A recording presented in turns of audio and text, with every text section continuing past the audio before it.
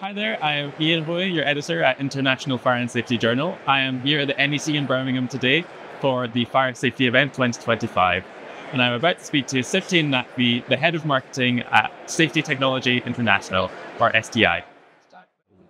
So, STI began with protective coverings and manual cold lights. So how has your portfolio grown since then?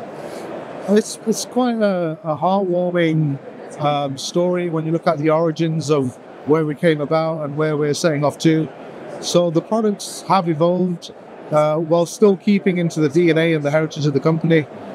So it was in the late 1970s, early 1980s, when Jack Taylor, the founder of our company, first came up with the design for the cover for the manual ballpoints.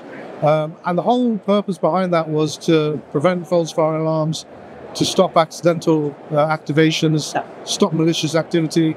And through that DNA and through that heritage, we've continued that throughout the rest of our products. So there's a key emphasis on protection of life-critical safety devices.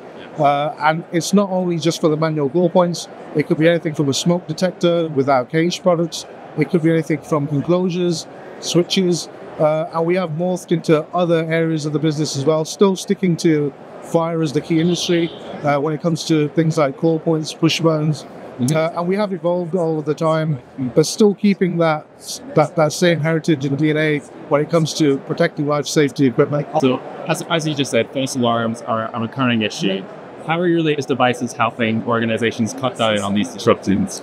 So it's a market that we've been well aware of. The company was formed based on false fire alarm activations. We've been working quite closely with a lot of different players in different vertical markets with that same key pain point of false activations. And what we're doing to help kind of minimize that is helping our customers have a better understanding and education behind the products, using our stopper covers, making those available for different dimensions, different sizes, different cases, whether it's indoor or whether it's outdoor. And we're ensuring then that there's a full 360, so they have full coverage of the products, and also using different techniques and technologies to help prevent and deter any false activations. So I know that you recently introduced new elements to your GF and JT push button ranges. Can you just walk me through these a little bit? Sure. I think so. From a timing perspective and linking on to the last question, the G3 GF is a revolutionary, one-of-a-kind type of product. And in terms of how we use that to stop false activations, to deter repeat offenders and criminal activity, in its essence, that's what it's designed to do, and that's what it's for. So with the integration of an IP camera within that product, we're helping the market understand that, well, actually, there's more to preventing false fire alarms than just having a polycarbonate cover on top. There are other ways that we can do that, and that's through introducing technology into that equation.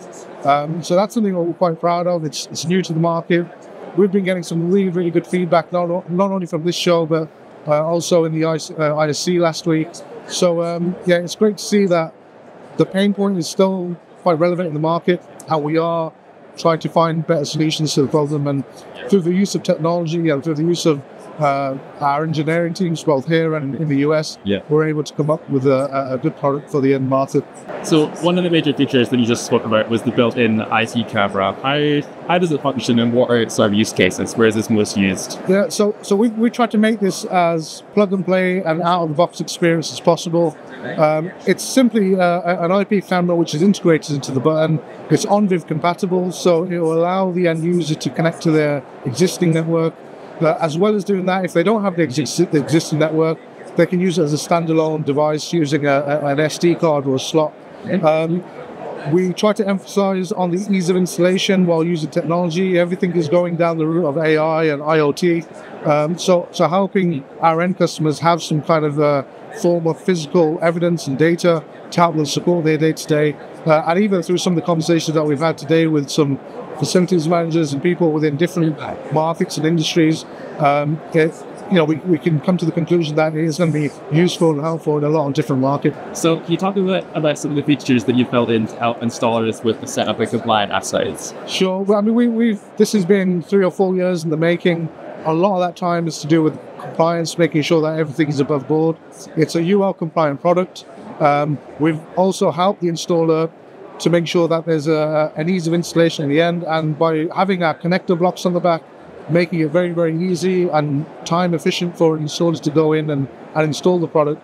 But we also have, again, adding to the whole innovation and our DNA of our company, we have a 3-in-1 button scenario. So depending on the operation of the button, if you wanted it as a turn to reset or a key to reset or momentary, this is something that you can do on the fly.